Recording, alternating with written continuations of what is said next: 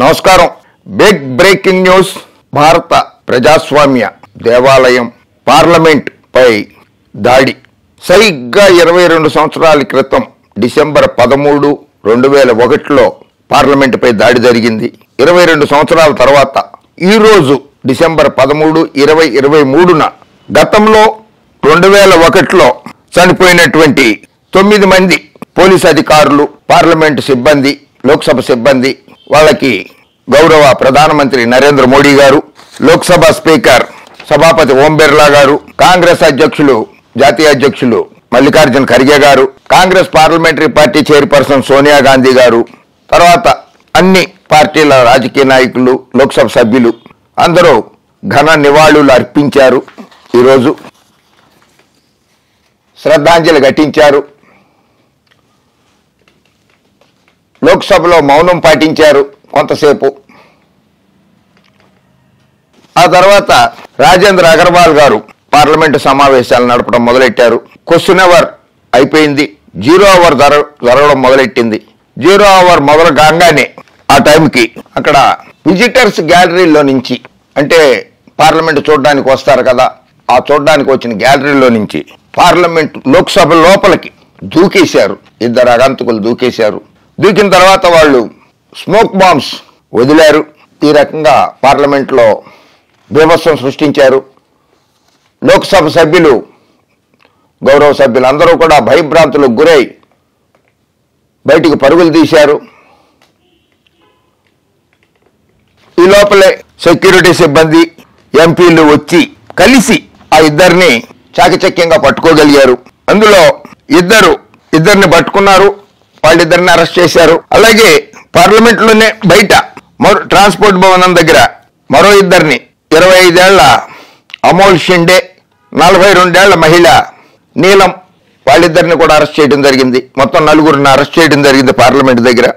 In a massive security breach on the anniversary of the 2001 parliament attack, 2 people on Wednesday were detained after they jumped into the Lok Sabha chamber from the public gallery and opened canisters that emitted a yellow gas.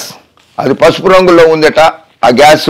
Televised footage of the proceedings show members attempting to catch the intruders as they climbed from desk to desk. Both houses were adjourned moments later. Meanwhile, outside the parliament building, a man and a woman identified as 42-year-old Neelam and 25-year-old Amol Shinde were detained by local police outside New Delhi's Transport Bhavan, where they were protesting with yellow smoke. The entire matter is being investigated thoroughly, said Lok Sabha Speaker Om Birla following the incident. Both of them have been nabbed and the materials with them have been seized. The 2 people outside the parliament have also been arrested by police.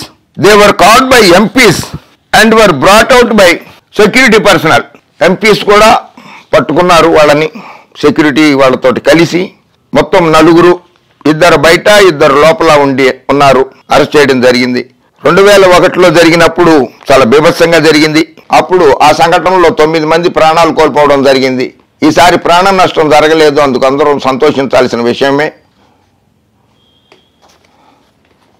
అయితే మధ్యలో అంటే గుర్తుకొస్తూ ఉంటాయి కనుక అప్పుడప్పుడు చెప్పుకోవాలి కదా మనం. పార్లమెంట్లో ఆంధ్రప్రదేశ్ రాష్ట్ర విభజన చట్టం 2014ని రాజ్యాంగంలోని ఆర్టికల్ 3 ప్రకారంగా తెలంగాణ, ఆంధ్రప్రదేశ్గా విభజించడానికి ప్రవేశపెట్టిన బిల్లు సందర్భంగా మన ఆంధ్రప్రదేశ్కి చెందినటువంటి విజయవాడ లోక్సభ సభ్యులు లగడపాటి రాజగోపాల్ గారు పార్లమెంట్లో పెప్పర్ స్ప్రే జల్లారు.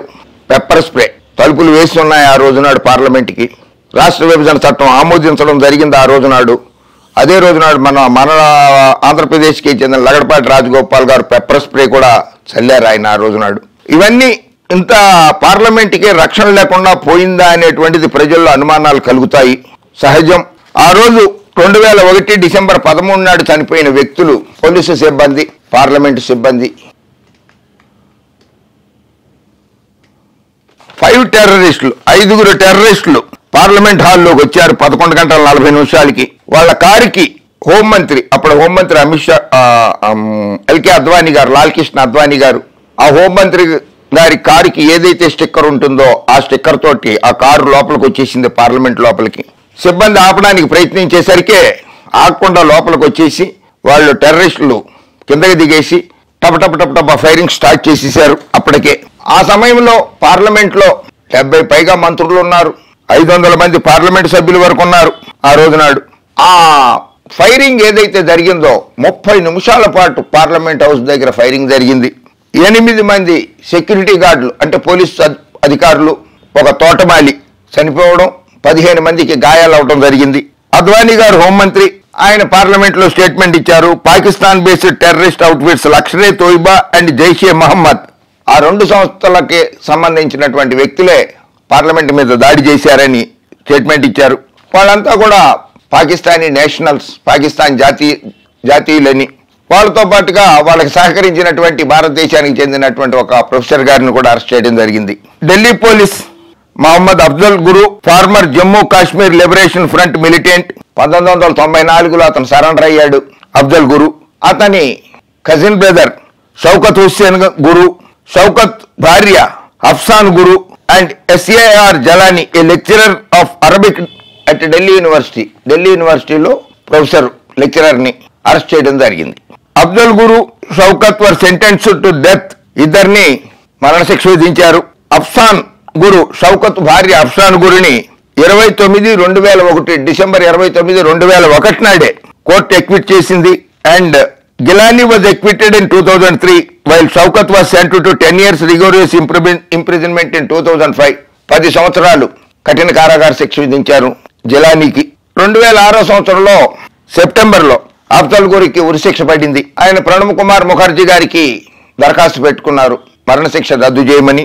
ఫిబ్రవరి 3, 2013 నాడు అప్పటి రాష్ట్రపతి ప్రణబ్ ముఖర్జీ గారు తిరస్కరించారు.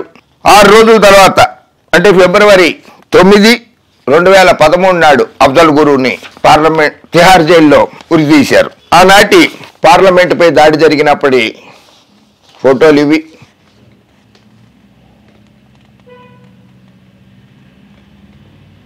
వాళ్ళు ఫైర్ చేసిన గుళ్ళు, బుల్లెట్లు.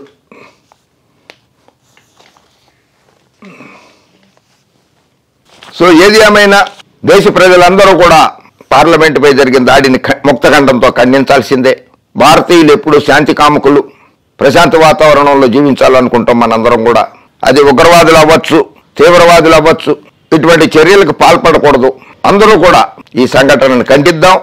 పార్లమెంటుపై దాడి చేసిన వారికి చట్ట ప్రకారంగా కఠిన శిక్షలు విధించాలని మనం కోరదాం, విధిస్తారని ఆశిద్దాం. జై హింద్.